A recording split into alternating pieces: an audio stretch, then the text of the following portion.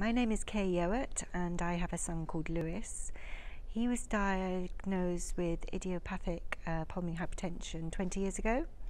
He's now aged 33, so he was 13 when he was diagnosed. If you're going abroad, I would always suggest checking with your specialist team whether or not they think you're well enough to go, or if they have any concerns.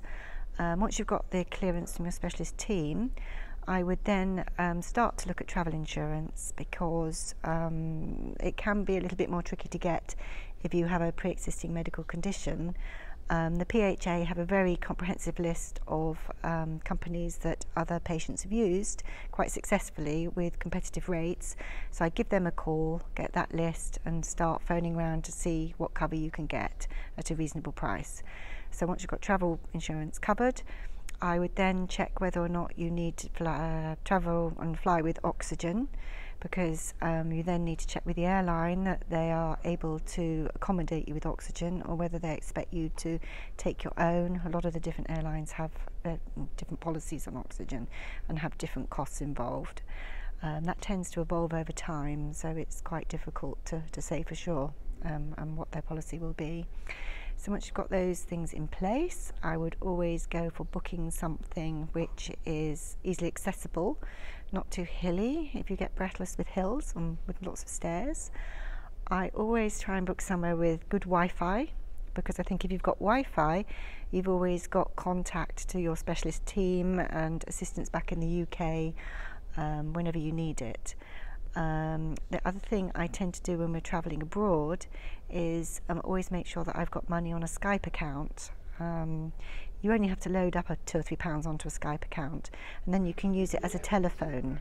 And you know that that phone call will only cost you a few p to make, and it just takes the anxiety and pressure out of a long phone call, maybe to a specialist centre where you may be put on hold for a while.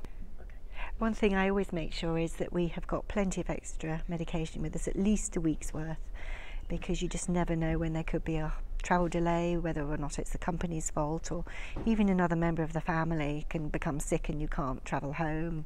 So make sure you've got extras. I would always travel with it in hand luggage.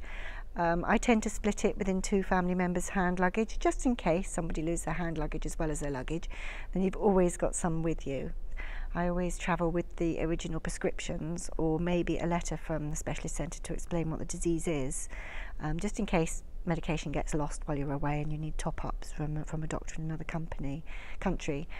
The other thing is I would always take an explanation of the disease in a written format. The PHA have got a lot on their website that you can download, or give them a call and they'll pop something in the post to you, which explains the basics of the disease. It's a serious disease, what treatments are available, and they also have a little leaflet that translates it into different languages as well. If you need vaccinations, again, think ahead a long way. There's a good government website that will tell you what vaccinations you need for specific countries, and then check with your specialist centres it's okay to have those vaccinations. Malaria tablets as well, if you're going into some of the malaria zones, again there's websites that explain where you need to take malaria tablets, and check with the specialist centres it's okay to take those with your existing medication. Going on holiday I think is a really important part of life, and is very good for your mental well-being.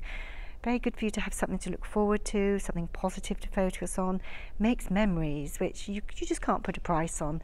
So whether or not it's just a short weekend away, or a longer holiday that you've always wanted to do and you have to save up to, for a long time, it's just really worth doing.